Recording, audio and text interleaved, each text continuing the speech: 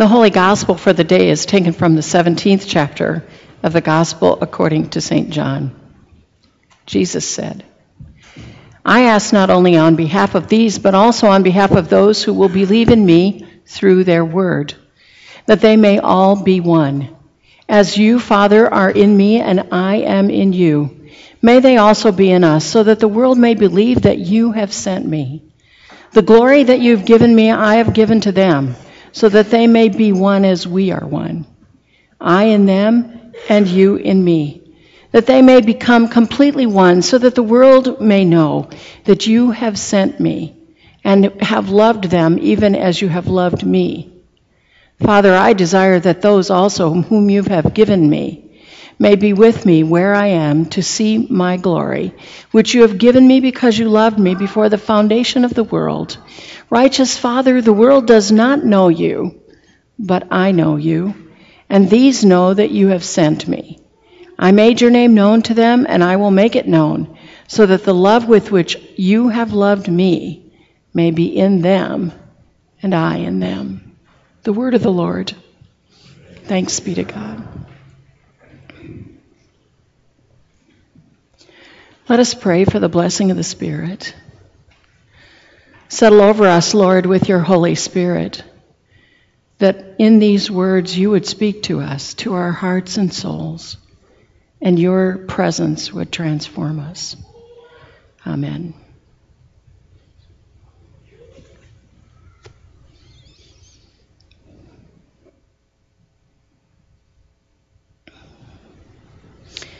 A couple of months ago, the Lutheran magazine ran a cartoon. It depicted God with the world on a pedestal, and it was still kind of drippy and wet looking. And God says to the angel, I've been working on this thing 24/6. Pretty good, right? Morgan Murray, however, describes the creation in this way. He said, God created the heaven and the earth, and then God created Adam and Eve. And God was pleased. And the very first thing that God said after that was, don't. Adam said, don't what? God said, don't eat from the forbidden fruit. And Adam said, we got forbidden fruit? And then he yells at Eve, Eve, we got forbidden fruit. Eve says, no way. Adam says, yes way. God says, just don't eat from the fruit. Adam says, why? God says, because I'm your father and I said so. Even as God was thinking, I should have just stopped after I made the elephants. A little while later, God looks down and sees the kids having an apple break and is very angry.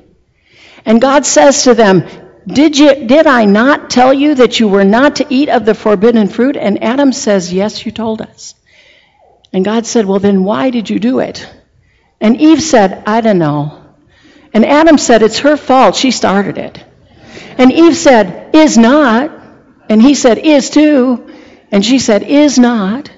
And God was so aggravated at the two of them and so done with them that God's punishment was that they would have children themselves. And that started the trend which has never been changed to this day. In the gospel reading for today, Jesus says, I pray on behalf of those who will know me because of their word. This is part of his last prayer.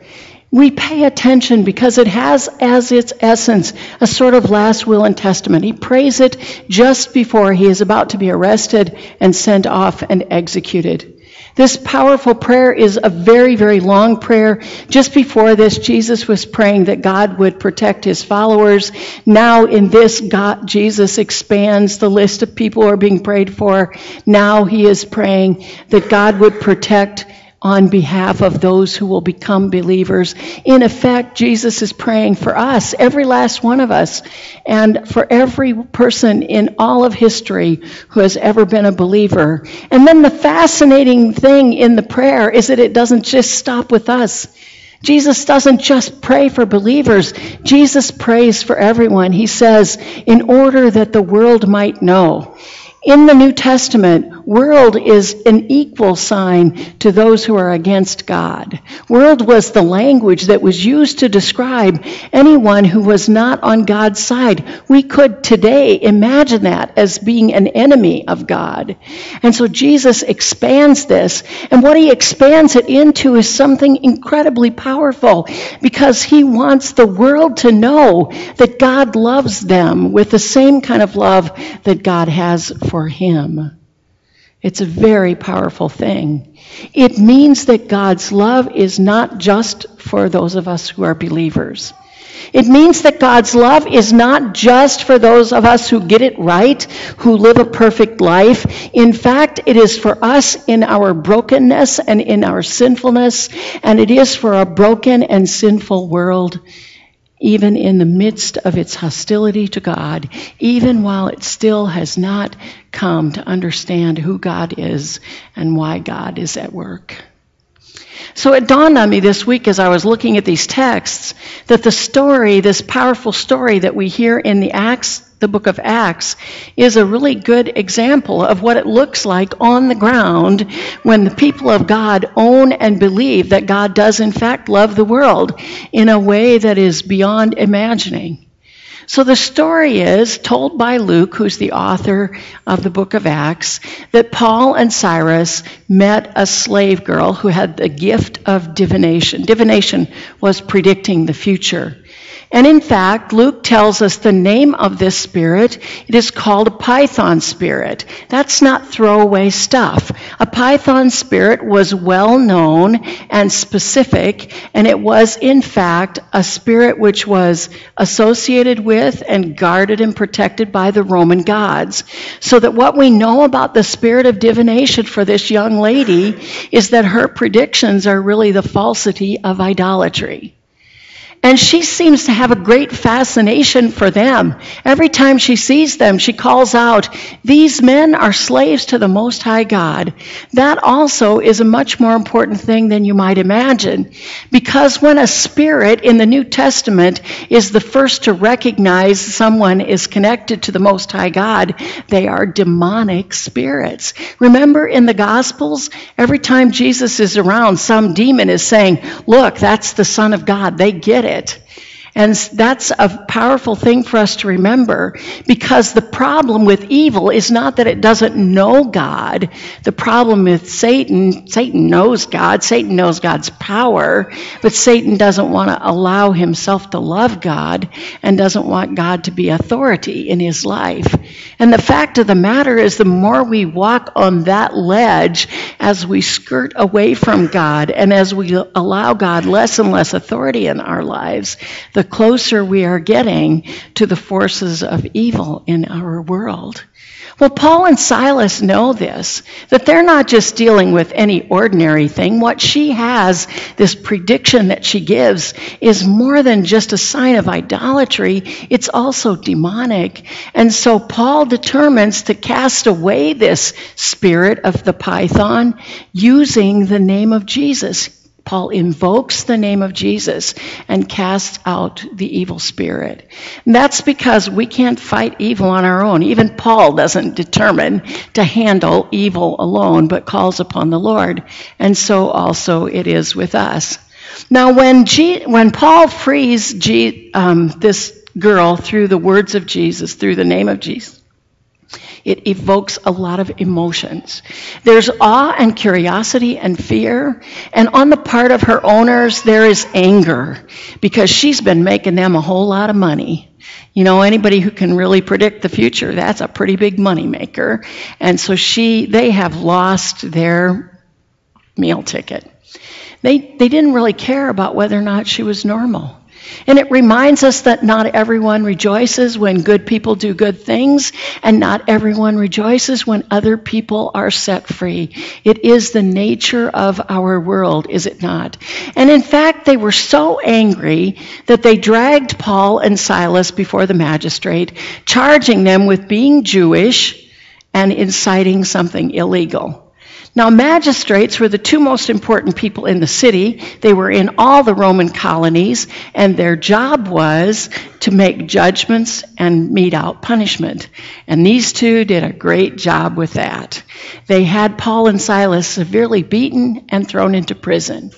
Now, this time in prison is way worse than you might imagine. You have to know something about first century thought to know that, because they get placed in the inner cell. The inner cell was the place where you put the worst criminals and also the place where you put the most lowly people. It was a place designed to demoralize and humiliate the prisoners who were assigned to the inner cell. And not only that, the foot guard or the foot stock that they get placed into was a terrible thing. It was a very long iron comb, if you will, with lots of space between the teeth. The comb was fastened to the floor. A man's feet or legs were shoved down into the space between the combs, and then a bar was laid across as tight as it could over the legs and fastened. And it meant that you couldn't even move to resettle yourself so that you wouldn't be so uncomfortable. And the only way you could sleep was to just lay yourself down on the floor. The inner cell was not just a place of security, it was a place of torture. And in spite of that, Paul and Silas spend their time singing hymns and praying and witnessing to Christ. The first thing that we do, if we want the world to see God's love for a broken world, is we remember that the source of our joy is in knowing God, and that is true whatever the circumstances of our lives might be. So then comes the earthquake. Interesting thing, not because it's an earthquake. You know that region of the world has always had lots of earthquakes. And in fact, in first century, there's more evidence of earthquakes than there is even yet today. It's still a very active area. What's startling about it is both its timing and its effect. Because after the earthquake, which occurs in the middle of the night, the prison doors are opened and the leg stocks are set free. Now, of course, when the jailer awakes, he thinks that Paul and Silas have escaped. Everyone else would have been gone, for sure. And so he takes out his sword to kill himself, because better a quick suicide than what they would do to him if they caught him having lost the inner cell subjects. And so he stands ready to kill himself, and Paul and Silas call out, "Don't take your life, we're still here." You see, they didn't escape because their plan was to witness. And it reminds us of the second part of how we prove to a world that God actually genuinely loves them, and it has to do with our willingness to put aside our self-interest for the sake of another. And so as this unfolds, the jailer is impressed. He's moved. And perhaps he's also heard the witnessing that's been going on overnight. But in effect, he becomes a believer. And he takes Paul and Silas to his home. He cleans them up, gives them a meal. It's a wonderful experience, and all of his family is baptized. It is the willingness of Paul and Silas to do what they did that brings him to the faith.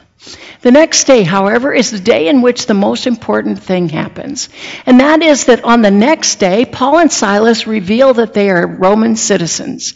And Roman law was very profound. You could not do those kinds of things that were done to Paul and Silas under Roman law.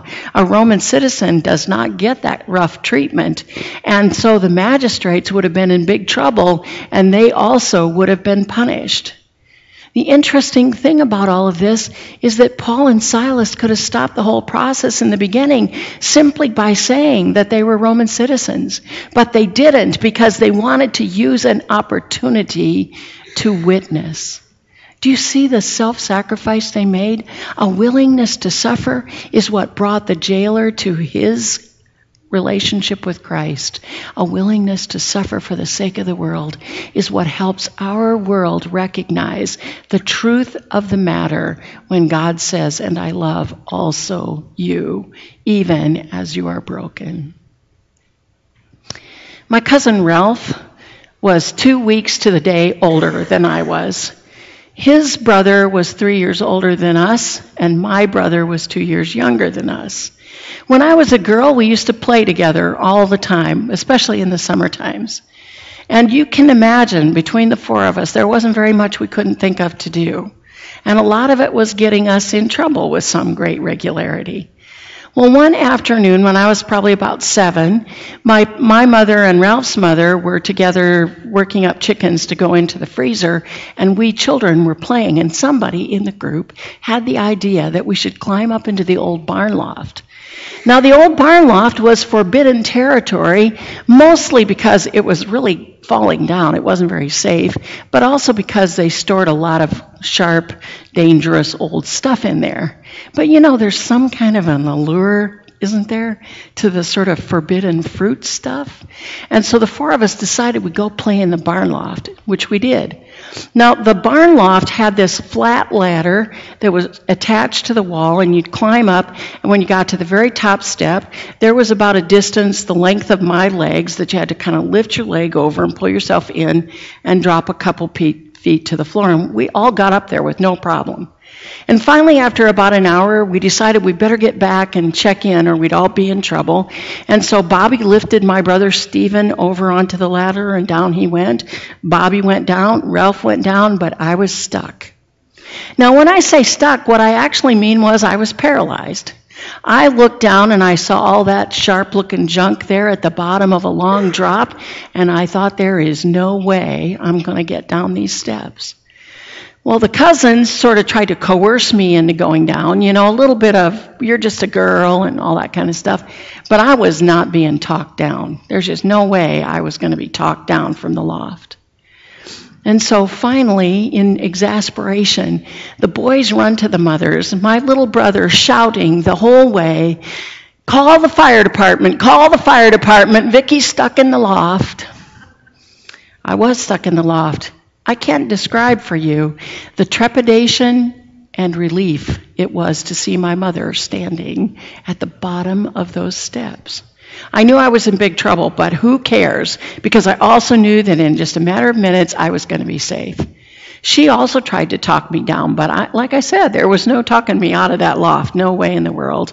So finally, she climbed up, had me put my arms around her neck, and then she lifted me over and brought me down.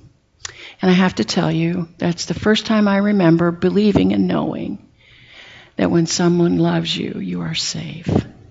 And that salvation comes as a gift of love. That's all I really knew about it until I was in my 30s, and one day we were talking about it, Mother and I, and she told me then that she also has not so much fondness for heights, and it was a real problem for her to go up those steps to get me. She said she was only able to do it because her love for me was greater than her fear for herself. That is salvific love. That's what it means, to love and to put yourself out and to be willing to suffer for the sake of another. So yes, you know, God may have made Adam and Eve, and it may have looked like children were punishment for the misbehaviors of Adam and Eve, but really they aren't punishment, because God has never wavered in loving them. Every last one of us, children of a broken humanity, is loved by God. And that includes all the way up to and including Jesus coming to die for us and sending this entire cadre of witnesses, generation upon generation, beginning with Paul, right up to the person who was most influential in your own life, for which I pray you will be thanking God right now. Because when we learn to love others as God loves them, the world really does get better, one person at a time.